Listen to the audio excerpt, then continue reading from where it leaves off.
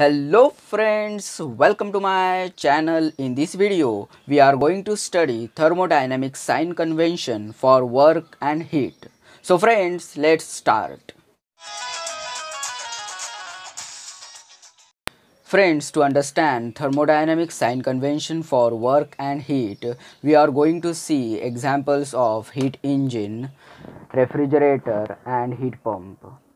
In heat engine, we supply heat energy to the system, that is in this case heat engine, and we reject some amount of heat to the atmosphere here, and the output of this process is work done from the system, work done from the engine, which is our output here.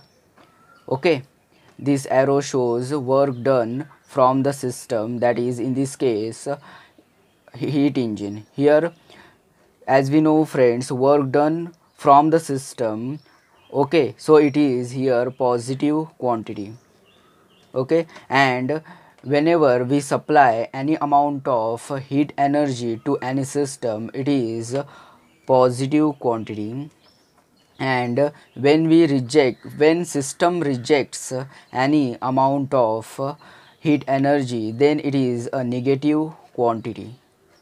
Okay, to understand in better way, see friends, these arrows, heat supplied to the system is positive quantity, heat rejects from the system is negative quantity, and work done from the system is positive quantity. Now here see the example of refrigerator. Here see friends, we apply work on the system, that is work done on the system. Here in this case, this arrow shows work done on the system, so here it is negative quantity. And here in case of refrigerator, we required where our output is low temperature in the refrigerator space, so here here heat is supplied to the refrigerator. Here it is again positive quantity, that is heat supplied, see the arrow, and here also heat rejected from the system, see arrow, here it is negative quantity again. And in the case of heat pump, see here again, here we work done on this system, that is heat pump, so here it is negative quantity. In case of heat pump, our output is high temperature at the source. Okay, so here also see, this is the direction of the arrow, heat supplied to the system, so here it is a positive quantity, and here it is heat rejected from the system, so here it is negative quantity. So now see here friends, work input. Okay, work input, that is work done on the system, work done on the system is negative quantity.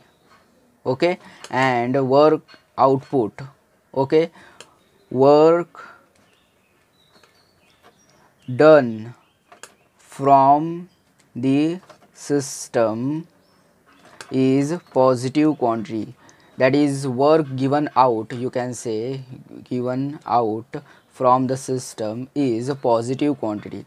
Now see here heat supplied to the system is positive quantity. Okay, and heat rejected from the system, heat from system is negative quantity.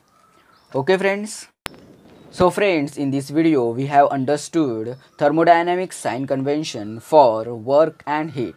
Thank you friends for watching this video. Like, share and comment for this video and subscribe my channel. Thank you.